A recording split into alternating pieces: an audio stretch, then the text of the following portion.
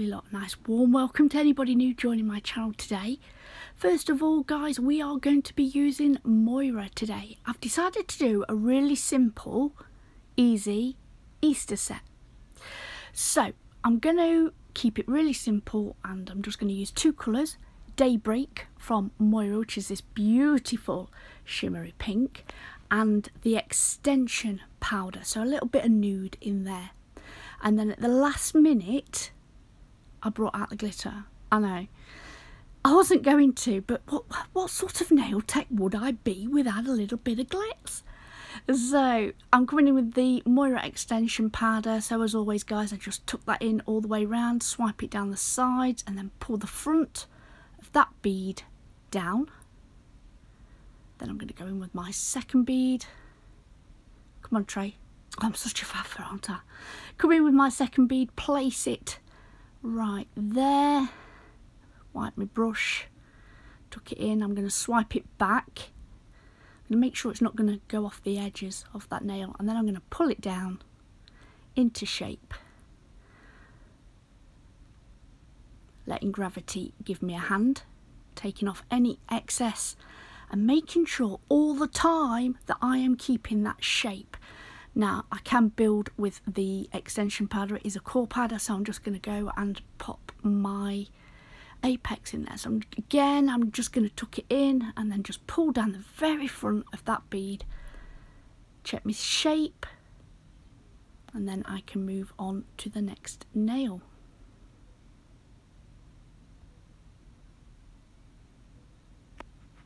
So again, we're coming in with Daybreak. Now I am going to do a full nail of this. Now it is Moyra, and anybody who uses Moyra acrylics, you will know they are super pigmented. Out of all the acrylics that I use, let me tell you, there's nothing like Moyra. It is fantastic to work with. You can work super thin and get coverage. You don't have to build it up like you do some of the acrylics. Oh, I got hair in this, so I had to dig it out.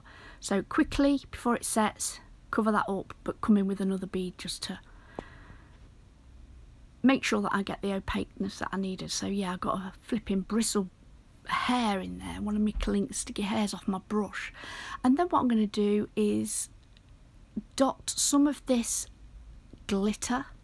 Now I just want it sparingly, and I want it at the top and I want it at the bottom, because we're going to put a little bunny in the middle there.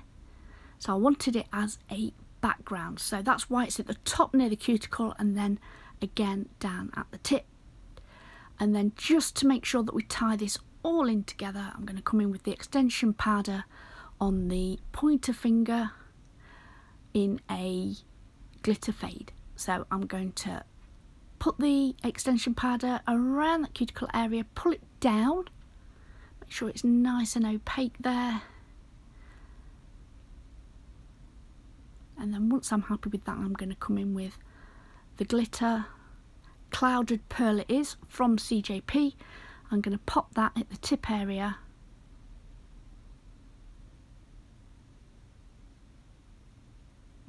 That's got quite some big hexes in there, so I'm very careful as I pull it down towards the tip area, trying to keep the bigger pieces at the bottom where it's a bit wider.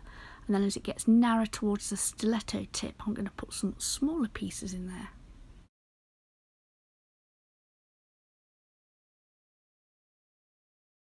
Once I'm happy with that, I'll let that set up. We will clear cap the nails and then file and buff them into shape, ready for the nail art. Now today guys, I'm going to use decals, and these are what I'm going to be using. I'm going to cut out one of these. It's a little bunny, and I'm going to cut that out.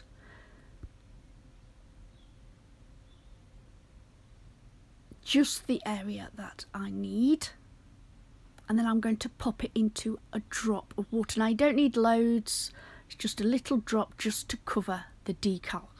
And I'm going to leave that in there for a few seconds. And while I leave that in there, I am going to put some base coat on the nail area where I want the decal to go. I'll bring it out the water. At the side of me I have a paper towel, so I'm going to blot the water out on both sides. That will then let the decal slide off and I can pop it straight on the base coat. Now, I haven't filmed this, but I wasn't happy, so I ended up taking it off, cutting off the bottom bit, and then just having the little bunny. Then pop it in the lamp, give it a full cure so that it sticks to that base coat. Then on the ring finger, I'm going to do a bow. So first of all, I'm coming in with a dusky pink, and I'm just going to outline really quickly where I want the bow in the sort of shape. Then I'm going to fill it in. I am doing this as simple as possible, guys, so that if you want to have a go, this is a really quick and easy way to do a bow. So I do one side, I do the middle, then I do the other side, and I will start to fill it in, keeping the areas slightly separate as you do that. So you can see me doing one way where I'm doing the top of the bow, where it looks like it's, you can see the back of it if you like, and then I do the bottom of the bow. That will come in handy when I come and do the outline.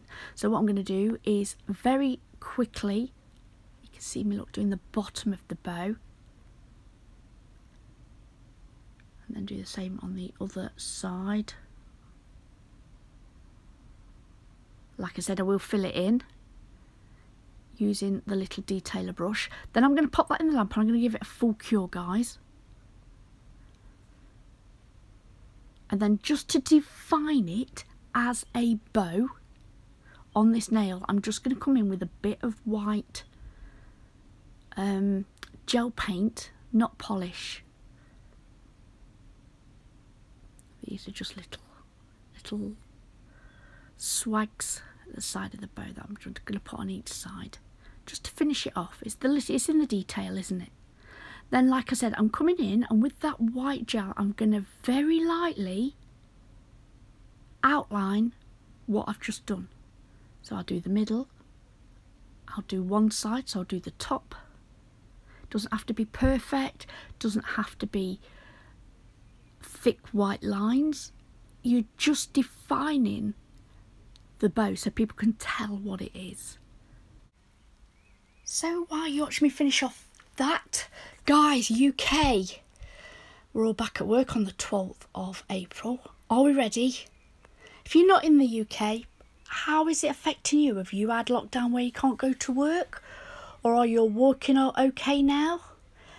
It's hard to keep track, isn't it? I was watching the news this morning, and Europe are starting to have their third lockdown because the numbers are rising again. It's so scary out there, so scary.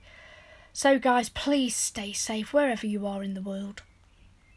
Guys, I am going to finish off this. I'm going to give it a full cure in the lamp, and then we are going to top coat. It's that time. We are coming towards the end of our video today. I really do hope you've enjoyed our nail play. If you do have a go at any of these designs, please tag me in. All my links for social media are in the description box below, along with all the products that I have used today. I'd like to take this opportunity to thank you all so much for watching. Please stay safe wherever you are, and until next time, bye.